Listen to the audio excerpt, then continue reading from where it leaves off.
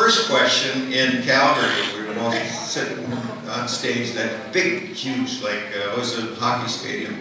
And the first question was about that. You know, actually asked more delicately than you. But both he and I knew exactly what she was talking about. We almost simultaneously said, oh, it's a gay thing. We tried to keep it quiet, but apparently we're too flaming for it. I have to say, I've missed this. I have to check this out. It was C-text. So be afraid, Tony. Be very afraid. Right over here. The first time, this question is for Richard. The first time you met Christopher Judge on the set of Stargate SG-1, did you remember him from the episode Live and Learn from MacGyver? And he's the young football player that you threw to the floor, and we were like, oh, I remember. Ooh, he got bigger too. You know, it kills Chris to hear me say this, but I don't remember him. And he, I swear, you'd get in my face. You didn't? Really? Come on. No, come on, man. He was, no, I didn't remember him from that. And, oh, what was the other part of that question? No, it's, first time I met Chris was at, he was auditioning, apparently. I was in, over at MGM. I was one of the executive producers, got it, my deal. And so I was sitting there in the casting session, and we'd been through, Michael came on, and he obviously was Daniel, and Amanda came out, and she was funny and full of energy, so she got the deal. Chris walks out, doesn't say a word, just standing there. You know what a gorgeous, massive human being he is, right? I just looked up at him and I said, why don't you start working out? Don't you care? It's just, shoot. And he didn't say a word and he had the role. Maybe it's because he didn't say a word that he got the role. Absolutely. Also, I have a question for Master Tony, real quick. Are we ever going to see the adventures of Tilk and Braytech? I hope so. Awesome. Thank you very much. Thank you. What's going on with that? You see, you let the cat out of the bag here. the Adventures of Tilk and Master Braytech with Jack O'Neill. Appearing as. Great buddy cop movie. All right, right over here. All right, so Richard, I grew up in a very conservative, safe Canadian family, and we weren't allowed to watch any TV until we got it. So thank you for putting together a show that got me into television.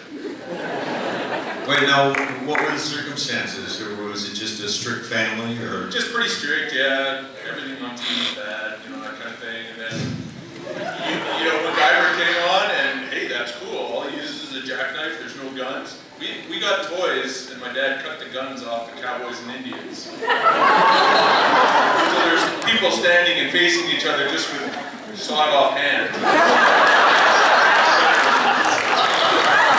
fact that MacGyver didn't like guns was fantastic. It was right up our alley. And you turned out so normal. That's phenomenal. I mean, that's great, and I'm sorry. Yeah, when I turned 18, I finally saw my first Cheers episode. It was fantastic. Are you a virgin? Yeah. Is that where you're going with this? In an unrelated question, how far did you get in hockey? Because I heard that you played. Did you play dub? Did what? In the WHL? No. Okay. No, I wasn't. In fact, after I broke a couple of arms in high school, 3 weeks apart, broke one arm, I had a cast on it, and I said, all right, I can play. That's how hockey players do. And I got tripped up and cracked this one, or this one got caught under me as I rolled and snapped it at the elbow. And it was just, looked like pickup sticks, the x-rays. So it was dangling backwards for a while. Stay with me. So I did this. Oh, Bones sticking out everywhere. I had my white jersey on, so that was shot. And the rest is, well, thank God that happened actually, because I was so enthusiastic about hockey and becoming a professional that in retrospect, that stopping me from pursuing it allowed me to not embarrass myself any further as a hockey player. Because in retrospect, I never would have made it. Too slow. You had the hair. You had the hair. Oh, I created the hair. Look at Barry Melrose. He's still wearing that hair. All right, thanks. Thanks, man. He's doing a MacGyver every time he's on ESPN. Right over here. Okay, well, my question is for Richard.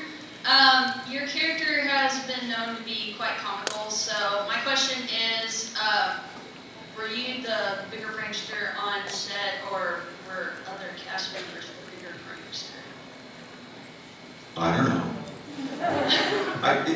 The problem with that question is that I was never really keenly aware of how prankstery I was appearing to be. It was just normal behavior for me. Which is a sad commentary on my parental upbringing, societal influences, education, and my general attitude, I guess. No, seriously, I was never a prankster. I mean, I didn't know how to set up, you know, a prank. And, but it was all spontaneous kind of misbehavior.